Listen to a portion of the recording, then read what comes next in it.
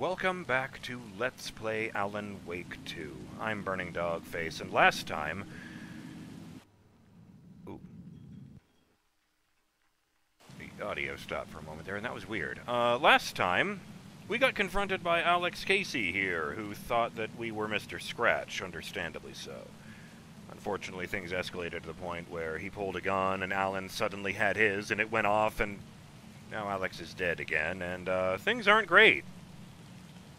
I did want to illustrate a thing. Apparently there was some confusion.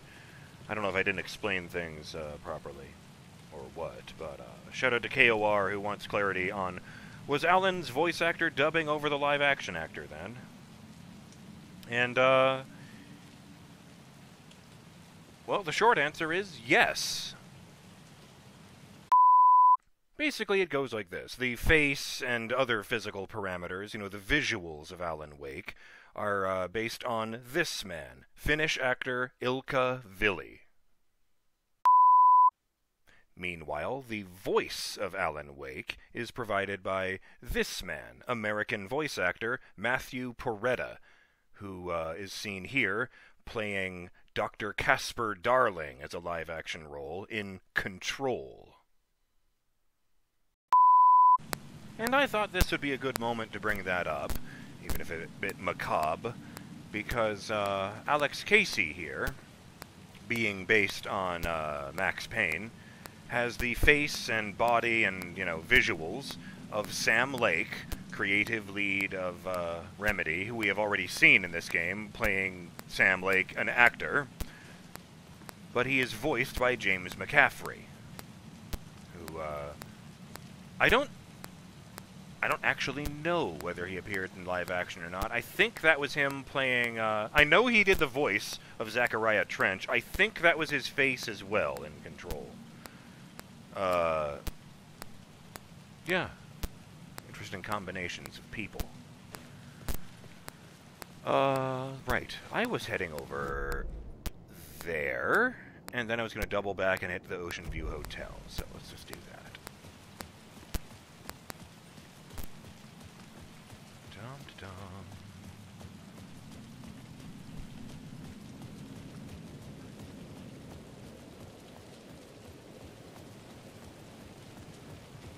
I believe this is the first game from Remedy where you play as more than one character. Although it wasn't intended to be.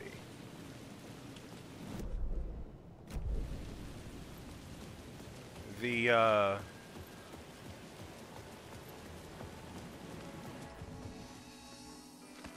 briefly brought up, I can't remember the actress's name, but the same actress who played Jesse Faden in Control played Beth Wilder in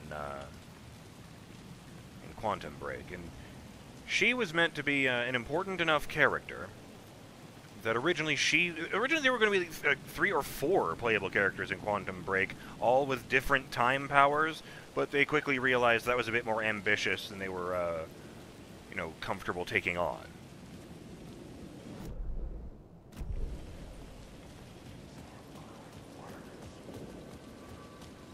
Over here by the car.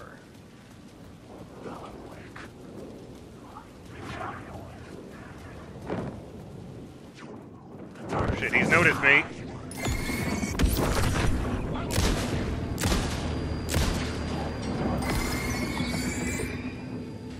Okay, he wasn't real, but still.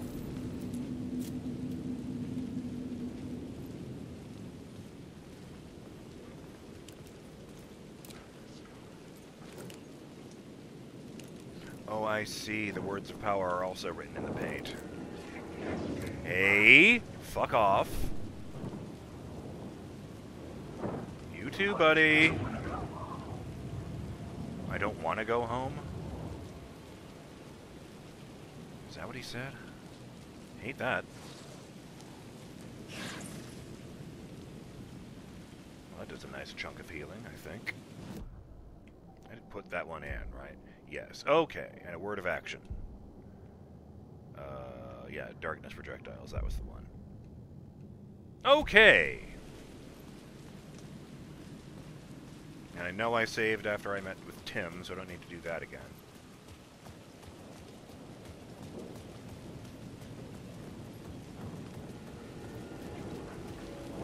should probably have one of these with me. I'm just saying. Wait, there's more to that, the Cult poster.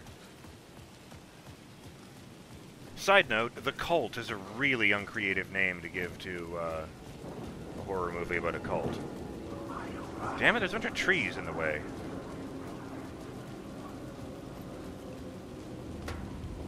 All the sprinting is triggering these guys.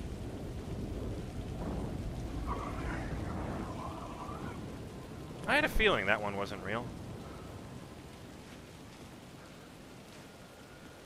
Ah.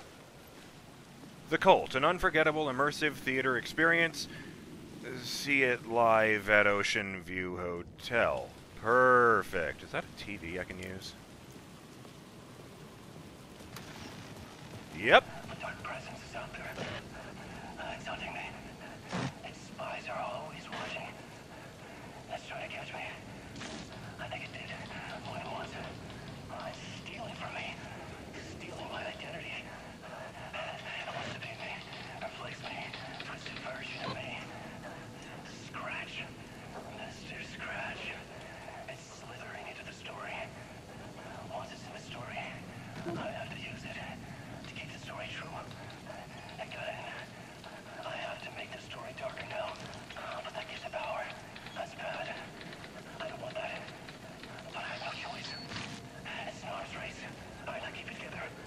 Damn it. I'll be the first one to cross the finish line. I have to beat the devil at his own game.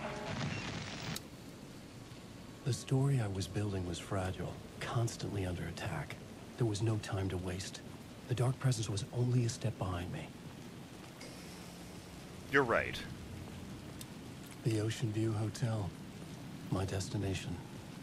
I wonder how this is related to the Oceanview Motel. It's much bigger. You know, there was only one story and like 5 guest rooms, along with the 6 doors that were locked that seemed to represent other dimensions it could access.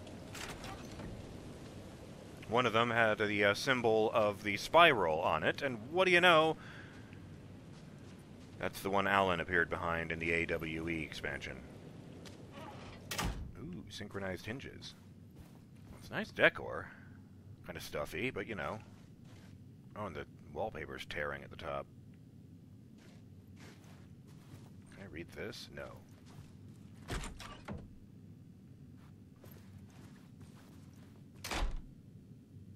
Okay, the wallpaper is definitely suffering in this room. It's all peeling and hanging down. Maybe it's water damage.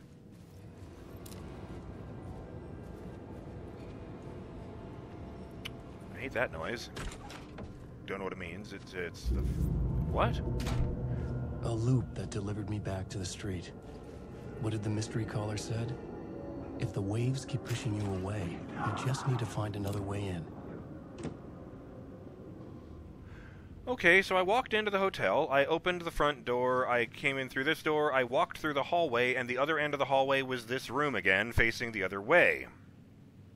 That's pretty well done. 3 Chord Street. Yes. Sorry, I always have trouble reading backwards when it's involving, you know, the letters that have reverse counterparts. You know, B and D. Alright, that explains that. I need to find another way in. So how do I jump from there to go to this bar? I do see all the signs pointing in that direction.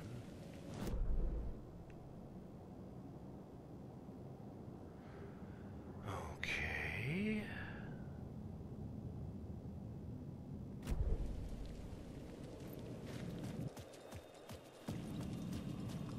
Can I get to that? Reminds you of the logo for Planet Hollywood.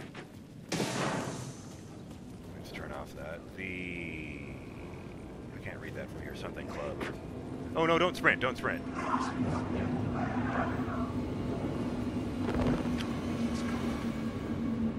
The dark place.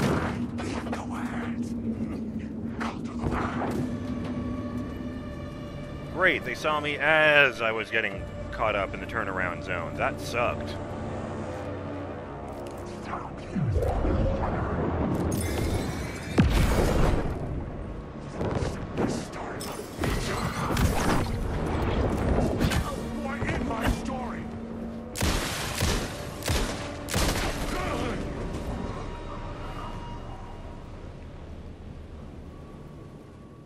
Someone's going to be pissed, if it weren't for the fact that his car is imaginary.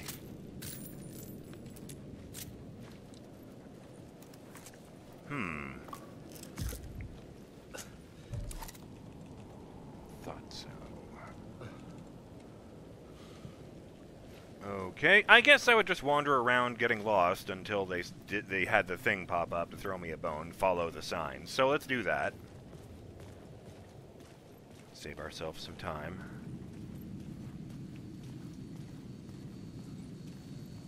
Mirror peak bar.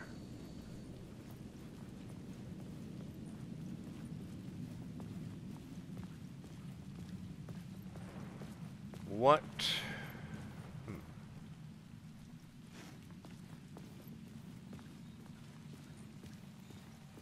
There was a recurring theme in Control where Jessie could talk to her brother Dylan, who had a direct connection to the hiss. He was the only person they possessed who did not turn into a mindless killer.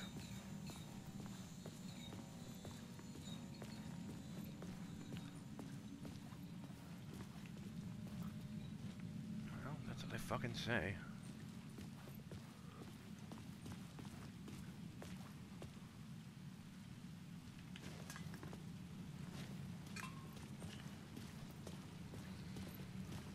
And he would tell Jessie about his dreams.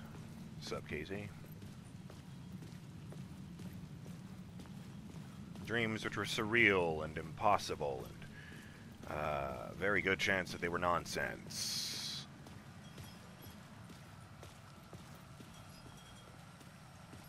But some of them...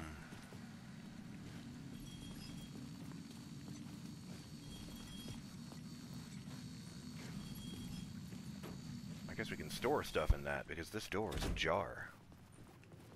Running low on bullets. Puns aren't going to help that. Some of these spinny chef's hat looking chimney things.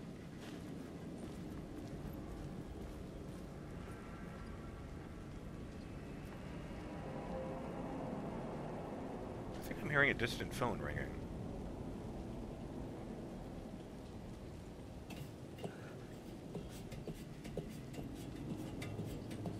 One of those light bulbs.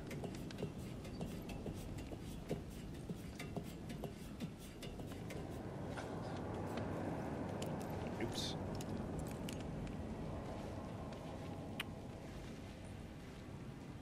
I was kind of expecting that to be the bar. I'm just... Oh! I can go under these stairs. Well, this isn't the bar, but this is going to be interesting. Oh, look at that. Bullets and painkillers. I'd expect, you know, not like a dead rat or something.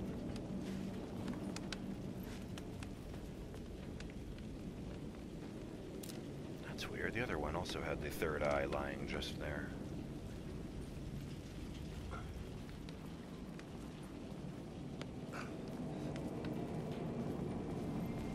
I'll go up. Am I going the right fucking way? Ah! If I pull this darkness out, something will change.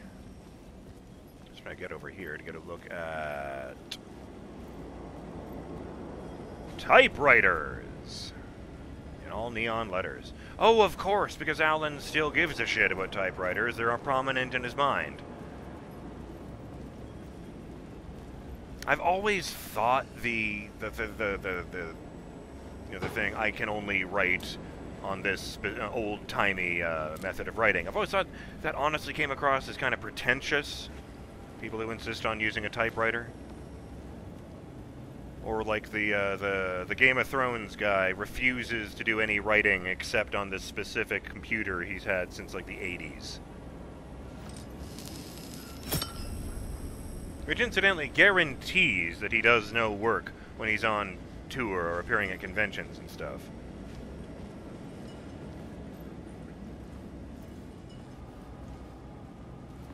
Now I crawl under here and there's no homeless camp.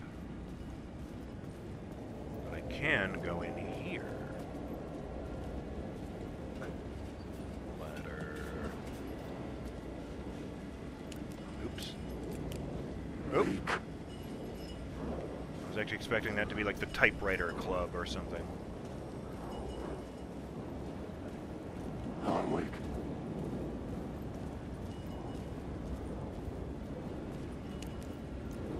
Alan Wake. Weird, they all have the same voice, huh? You know, something they said. Okay. Oh, I see. Destroy these nodes to remove this big patch of darkness.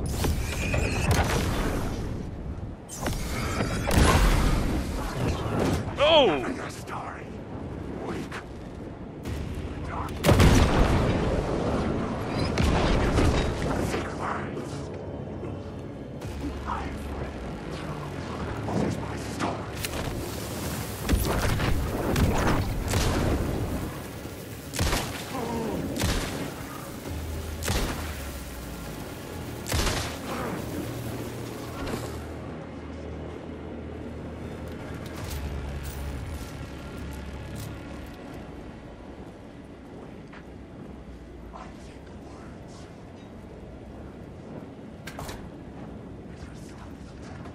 Oh, the hell with it.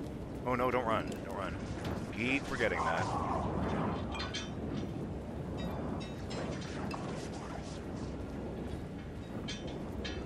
Oh, good. They're all slowly following me.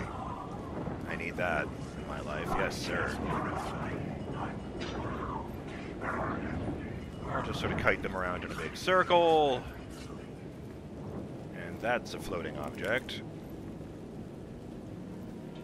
I believe that's the handle of a shopping cart. Okay.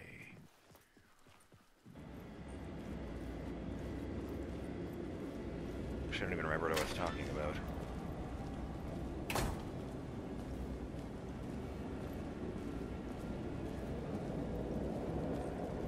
Oh.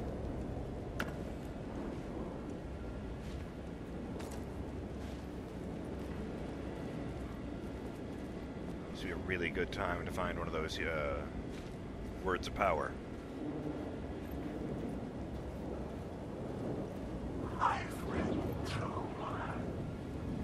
Oh, I remembered what I was wanted to say. The wording of the song, the specific wording of the chorus of the Herald of Darkness song. You know, show me the champion of light, I'll show you the Herald of Darkness. The most obvious suggestion is that it's referring to the fact that they look exactly the same. But I can't shake this bad feeling like they're suggesting that Scratch is just another aspect of Alan. Ah, come in here. Excuse me, sleeping bag.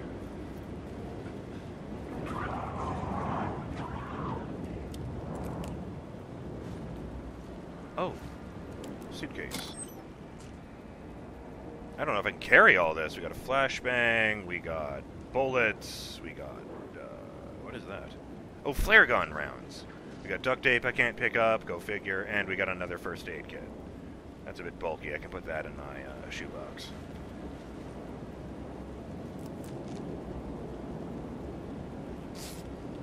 First things first, use this trauma pad. Second things second, reload the gun. I have one flare and now it is in the gun.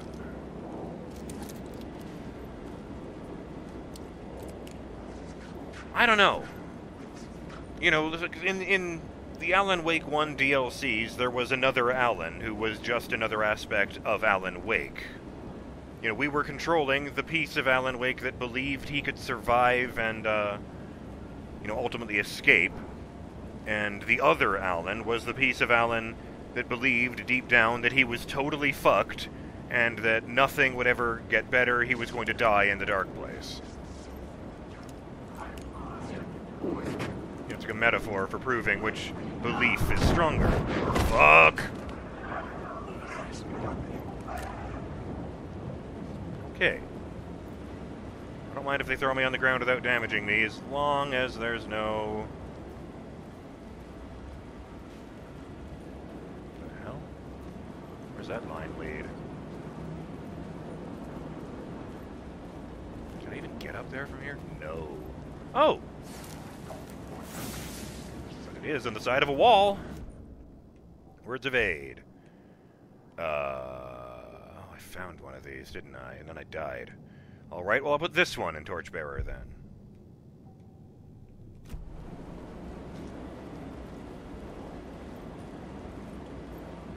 We were explicitly told, though, that, you know, it's like, you know, the other Alan is just another aspect of you.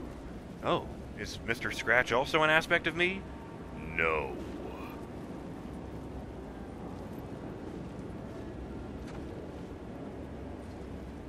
Can't open this door with police tape on it, certainly.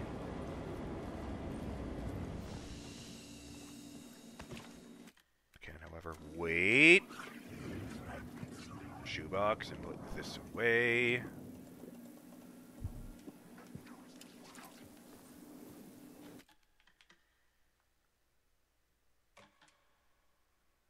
Initiation 5, room 665. And 3 goddamn fridges, and none of which I can open. There is, however, a cooler with some batteries and a road flare, so that's alright.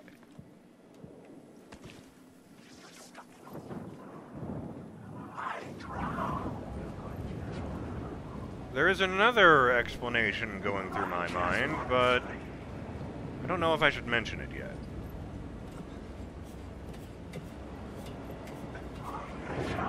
Just going to mention that in one of those...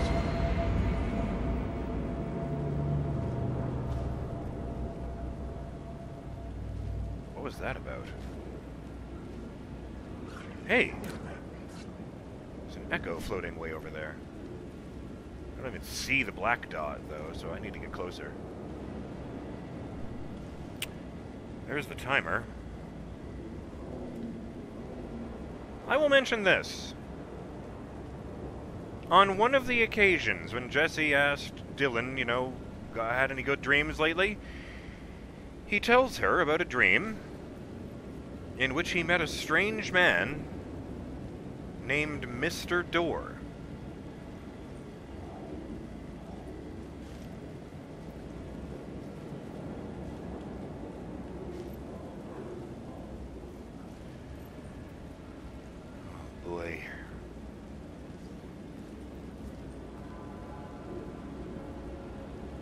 You know the thing that Tim was talking about with alternate realities? I can't help but feel that if they're about to drop the fucking multiverse on top of a setting where a reality can explicitly be edited, there is literally no limit to the potential we could be facing. Literally anything could happen. We could meet a version of Alan Wake who's dating Attila the Hun. We're talking about infinity here. Man. Maybe there really is a reality where Bright Falls was saved from zombies by someone in love with Alan. Oh well. I'm BurningDogFace, and I will see you next time on Let's Play Alan Wake 2, when I climb this ladder and we find out where the fuck we're going. Assuming I'm even going anywhere at this point. Till then, have yourselves a great day, and stay in the light.